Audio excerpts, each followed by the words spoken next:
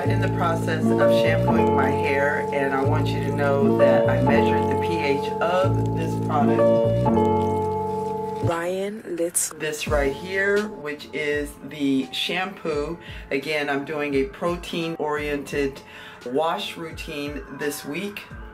I cannot get away from these sirens, I swear to God. Oh man. So anyway, with my shampoo, this Jamaican black castor oil shampoo, think of it as a shampoo that is good for if you want to do a protein treatment wash routine. So think of this Jamaican black castor oil strengthen and restore shampoo as good for your wash routines when you want to focus on protein treatment. And a protein treatment, again, is something that you want to do if you have high porosity hair, or if your hair is damaged and it's not retaining moisture, because what this will do is that it will fill those gaps in your hair strands with temporary hydrolyzed protein keratin, and that will help to retain moisture in your hair. So what you want to do is deep condition your hair with that, and I'm going to use that shampoo. And oh yeah, instead of rambling, let me tell you what the pH level. The pH level of the shampoo is a 6.25. And there it is. You know, if you measure this against the box, it is clear that it's definitely a 6.25, and that is okay. It is in the safe range, which is water is the highest you want your pH level to go if you are being natural and you don't want to damage your hair. Water is a pH level of 7, and then from there your products need to go down. Shampoo is below water, and so forth. Rinse out conditioner, leave-in conditioner, and your cream that you use to twist your hair. So I'm starting off with my shampoo. After I finish my shampoo, I will do the deep conditioning protein treatment.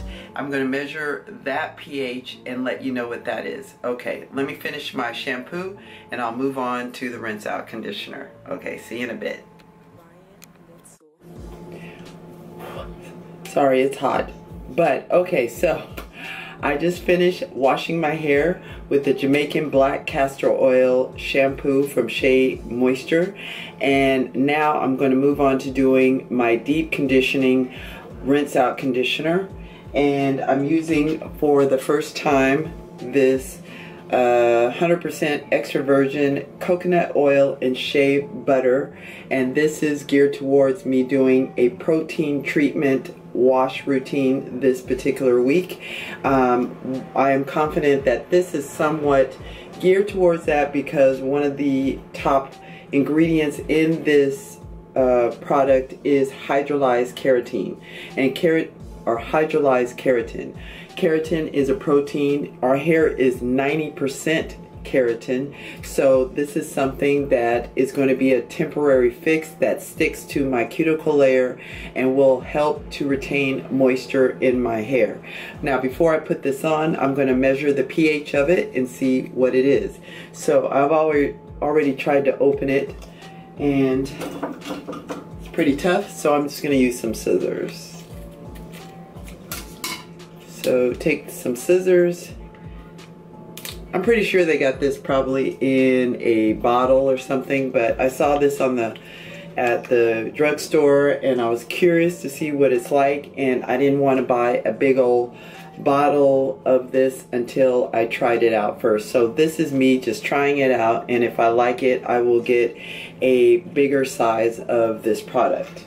So let's go ahead, and I'm going to measure the pH using a pH strip here. And what I do is I'm just going to simply dip it in there into the product, hold it for 15 seconds, 2011, 2012, 13, 14, 15. Okay, so that is done. Let's see if it will read.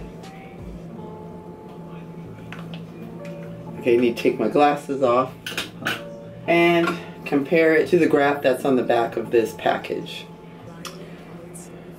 Okay, so in testing the pH of this particular product, I did it 3 times because I felt like it wasn't reading. But yeah, so in testing it, it looks like the hair product is on the low end of the pH range, like a 4.5. So that's really low. So that means that your cuticle layers are going to be affected in a downward motion, which is a good thing. This conditioner is going to go into your hair strands and the cuticle layer is going to lay flat. And also, because it has keratin in the product, that is also going to help or aid in adding protein to your hair, which, remember, your hair is 90% protein called keratin. This consists of keratin, so that's going to be added keratin to your hair. So it's going to make your hair fuller and also help to retain moisture. So let me go ahead and put this on, and I really wish I had bought 2 packs, but I only have 1 pack, and I'm just going to start with this. And yeah, so let's slop it on. Luckily, I don't have a long hair or a lot of hair. And ooh, you can really smell this. The shea butter and the coconut oil, you can really smell it. It smells like a tropical, has a really tropical smell to it. So I'm gonna go ahead and put this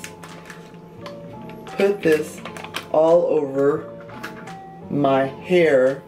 And remember, with conditioner, you do not put it on your scalp. You just put it on your hair strands, and especially the ends of your hair, because that's the oldest part of your hair. Because what we're doing with conditioner is moisturizing our hair strands. And don't put it on your scalp, because all you're going to do is stop up your scalp and your follicles, and that's what you don't want to do. So let me go ahead and put this on my hair. Have it on my hair for about 5 to 7 minutes so it can soak in, and then I'll rinse it out and proceed on with the rest of my wash routine. Okay, but as far as the smell on this, oh, you know what, let me part my hair in 4 sections.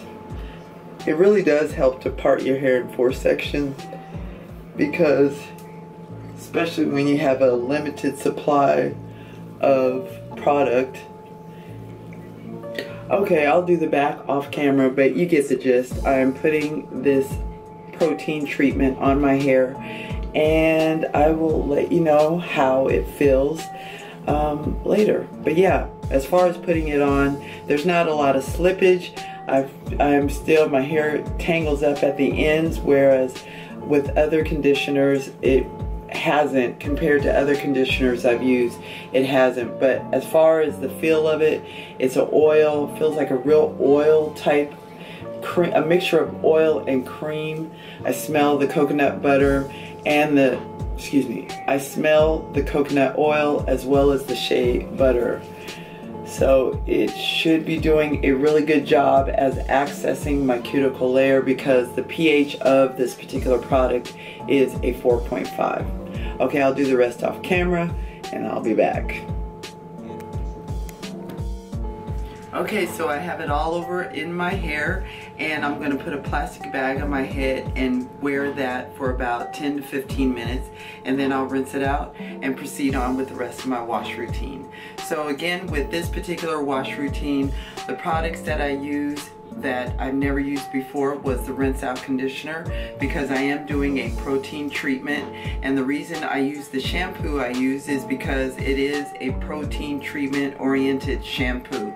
So let's see how it affects my hair. Okay, I'm back with my plastic bag. I've had it on for 10 minutes. Okay, a lot longer than that, about 15-20 minutes. And now I'm about to take it off, rinse out